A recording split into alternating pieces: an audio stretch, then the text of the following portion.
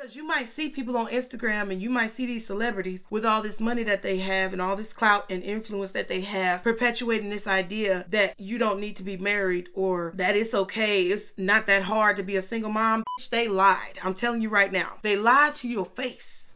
See, I knew somebody was going to start their car right when I got ready to start filming.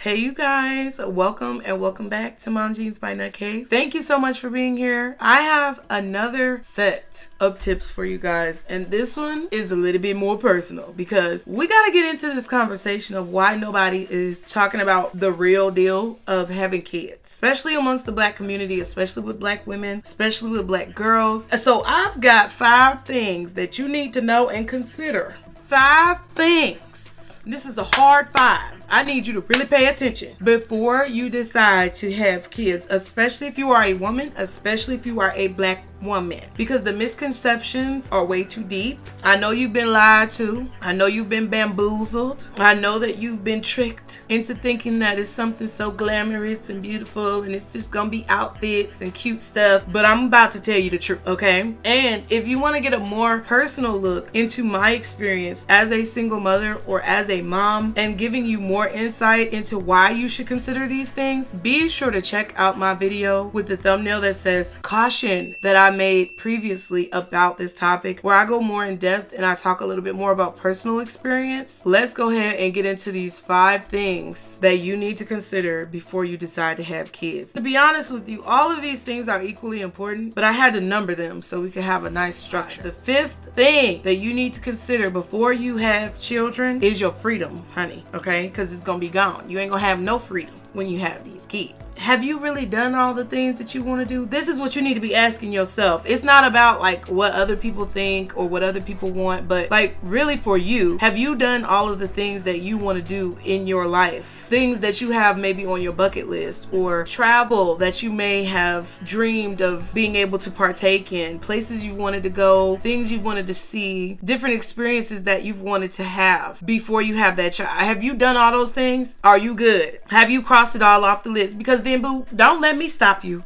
Okay, but if not, then you may want to consider doing those things first before you bring a child into the world, because once you bring that child into the world, you literally do not have any freedom. Your life is not your life. It's not. You don't have any time for yourself. And it might seem like you're gonna have all these friends and all these family members that want to help you with your kid, but when it comes down to it, that's not really what happens. Like, that's not really the reality of the situation. A lot of times people don't want to watch your child for you. They don't want to babysit. Sometimes you may even be paranoid and not want to leave your child with certain people because you know how they are and you know what could possibly happen if your child is left in their care. So 5th and not least important, but first that we're going to talk about is consider your freedom and whether or not you're ready to sacrifice it. Okay, so let's keep this ball rolling. The 4th thing that you need to consider, you guys, before having kids is your motivation. Why are you having these kids? Why do you want to have this baby? What is your motivation? What is the real reason that you're considering bringing this child into the world? Because there's a lot of reasons that are extremely selfish that you will find once you have that child really negate all of the dreams or illusions or imaginary thoughts that you may have had about having that child. have you dealt with your trauma? Because this leads you to understand what motive you have for having a child, and it helps you to really identify if that motive is something that's really beneficial to a small life coming into the world. Because if you haven't dealt with your trauma and you haven't dealt with your baggage, you could very well be wanting to have a child to fill a void of something that you need to deal with, that child is not going to be able to fill, and nor is it their responsibility. Like, for example, with me, when I had my son, my first son, I felt a void when it came to my family. I felt like I didn't have a close-knit family, or I felt like I didn't have a good relationship with my family, which is a horrible reason to bring a child into the world, because family is the main thing that helps to support that young life. And because of the fact that I lost my mom at a young age, I was 13 years old, so I lost my mom at a really, really vulnerable age, and I wasn't feeling as supported as I would have liked to feel when it came down to the family around me and the people around me, that I was trying to create my own family. And that's not horrible. I definitely feel that if you've had that type of experience, that it's admirable to want to create your own family, but the time that you do it, or when you decide to do it, along with how far you've been able to come in your life emotionally, mentally, physically, psychologically, and spiritually, is something that you have to take into account, because that child is not going to fill any voids. That child is not going to heal any wounds. It's going to just create more that you have to deal with, along with the things that you already haven't dealt with. So you have to really be clear on your motivation for why you want to have this child. Now that brings us to our third thing, I guess. What are we calling these things? The third thing that you should consider before having this child is money. What they say? Money, money, money, money. Is that what they say? Now, I put this as the third thing because the two other things that are more, to me, more serious than this are like close. Like top three is like neck and neck, bitch. It's neck and neck. So I feel like if you don't have the funds, you really need to consider whether or not you should be having a child. And this goes for anybody. This goes for any human, okay? But it really goes for you as a woman, you as a mother, or soon to be mother, or prospective mother, especially you as a Black woman, okay? Do you have the money to do everything for this child that they need? Because a baby just don't sit there like a dog. It's different. Do you have the financial capability to provide for this child? And I'm not talking about somebody else's money. Count your own money first. I'm talking about you. Do you have the financial capability to provide for this child? This means food, this means clothes, this means toys, engagement or enrichment activities, this means childcare. Okay, I almost choked on childcare. Okay, it's real deep in my soul, because before you have kids, don't nobody tell you how expensive it is to drop that baby at daycare. Okay. Now I was gonna include a screenshot of the year that I spent over $13,000 on daycare for y'all, but I couldn't find a piece of paper, so y'all gonna have to just take my word for it.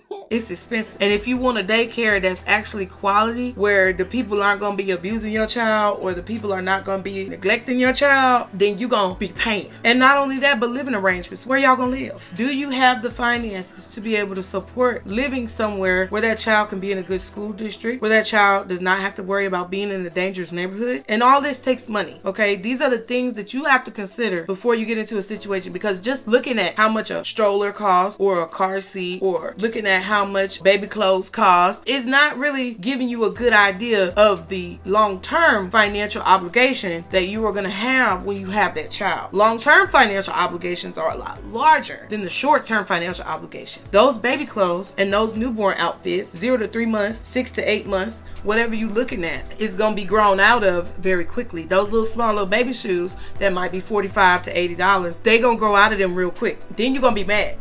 Then you're going to be mad because you spent $80 on a pair of baby shoes that they only wore like once or twice and didn't even walk in them. And then every time you put the baby shoes on, they just kick them off because they little feet, they do that. They little feet, they just bloop, bloop, pop them right off. Boop, boop, pop, boop, gone. Shoe gone. Don't know where the shoe went. It's gone. You done paid $80 for a shoe and that motherfucker in the park somewhere. Don't know where the f it went. Dog done picked it up and chewed it up and ran away. Played fetch with your baby shoe. Okay? It happens. I'm just saying. And those are the things that you have to consider, because the amount of like money that you're going to end up spending in the long run, it's like consistent. It's constant. You never know when that baby's going to need medication. Fever medication, Tylenol, Motrin. You never know when you're going to have to go to the hospital because somebody got a broken arm or broken leg. You never know when somebody might get a rash at school. You don't know where it came from, but the motherfucker is sick. And you got to take take care of it. Then you turn around and 6 months into the school year, the clothes that you bought that was fitting right and a little too big, all of a sudden now they high waters. What you gonna do in the middle of the year when you ain't got no tax money? I'm just saying.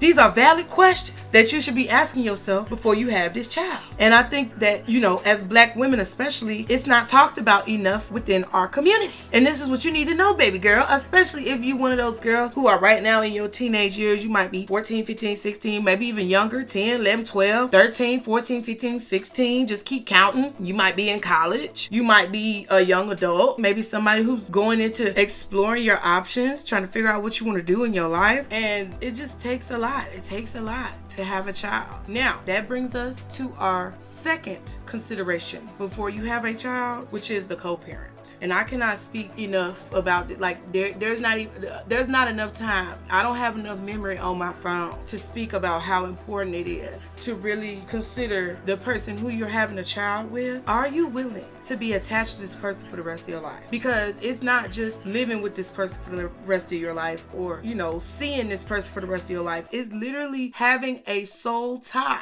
with this other person for the rest of your life, because having a child is considered in a lot of cultures to be a blood ritual. So if you don't know anything about spell work and how people can be connected through different bonds and contracts and ties, then you might want to look into that. But a lot of the trauma that we have within the Black community is the fact that we don't understand how these ties are intertwined and connected, and we don't understand how deep it goes when we do certain things that we do. For example, getting somebody's name tattooed on you, letting somebody do something crazy like spit in your mouth,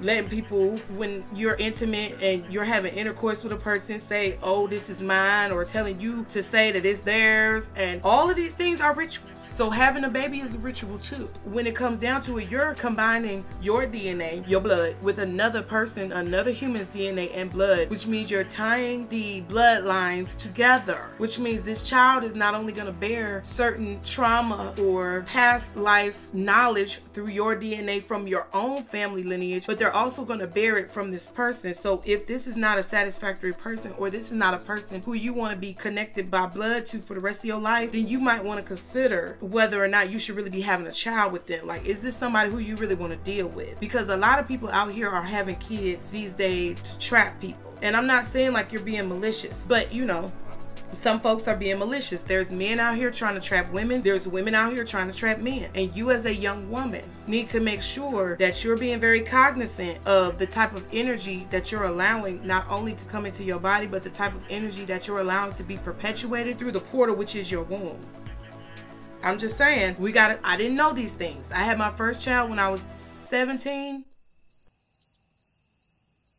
Am I lying? Yes, I am. I was pregnant at 17. I had my first child when I was 18. Second child when I was 19. And this man, for the last 12 years, my oldest son is 12 years old. He's about to be 13. For the last 12 years, this man has been consistently trying to cause blockages and create manipulative situations in my life to where I cannot be released from whatever the he's got going on in terms of his own life and the that he doesn't want to deal with, okay? And these are the bonds that you have to be very careful about. Not only because you are a woman and because you can bring life into this world through the portal, which is your womb, but also because you are a Black woman, which means that you have different qualities in your DNA that make your blood and your cells more valuable in this world. You have to be careful. You have to be cognizant of who you are connecting yourself with and bonding yourself to in that way, because even if you don't end up with that person for the rest of your life, you're going to be bonded to that person for the rest of your life. And I f***ed up twice. Got 3 kids, an ex-husband, and a baby daddy. Think about it. That's all I'm saying.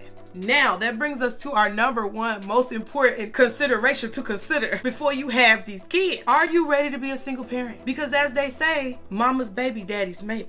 Ooh. So, baby girl, are you ready to be a single mom? Because you might see people on Instagram and you might see these celebrities with all this money that they have and all this clout and influence that they have, perpetuating this idea that you don't need to be married or that it's okay, it's not that hard to be a single mom. They lied. I'm telling you right now. They lied to your face. Because whatever they're peddling and pushing and selling, they want you to buy.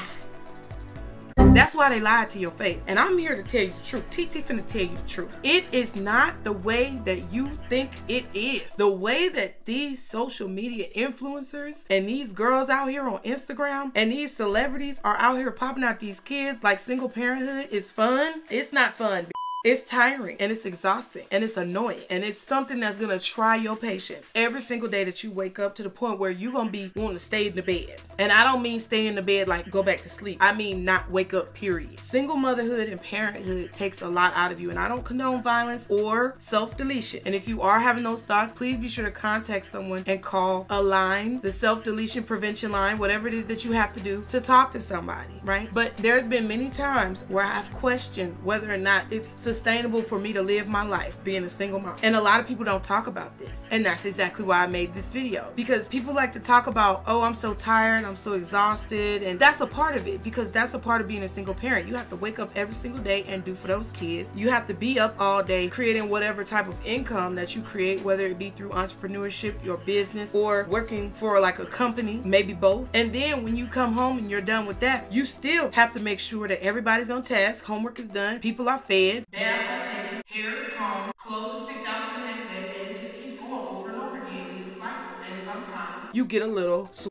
And that's something that I don't want you to fall into, because if you have a realistic expectation of what parenthood is, then you'll be able to understand whether or not mentally and physically, emotionally and spiritually that you'll be able to handle that task. And if you're somebody who deals with any type of emotional or psychological issues, you may really want to consider whether or not you have the ability to have a child at this time, especially if there's any chance or risk that you'll be raising that child alone. Are you ready to be a single parent? That is the number one thing that you need to consider, because nobody is obligated or required to stay in your life. Even though it may seem nice, and even though it is true that you didn't create this child by yourself, it's also true that people are going to do whatever they want to do. They're going to do whatever they want to do, honey. They're not necessarily going to be the way that they say they're going to be, and they're not necessarily going to do what's right. So especially if you are a woman, especially if you are a black woman, and the fact that if you're dating a black man, or if you're anybody, it doesn't matter what race really, but you know, a lot of you are interested in black men, and that's a problem, because a lot of black men are really not healed, and it doesn't get any better as they get older, because the younger you are, you think, oh, as they get older they're gonna get more mature. Honey, I'm 30. They're still children, okay? They're still little boom boom babies with the diapers on and the pull-ups, and they need some huggies. I'm just letting you know right now. So in order to make sure that you are fully prepared, you have to consider that you might be doing this by yourself. Are you ready to do that? So if you've considered all these 5 things and you still want to have a child, I bless you. I really do, because you can do it, honestly. If you're already in this predicament and you're a single mom, or you already have a child, or you're pregnant, you can do it.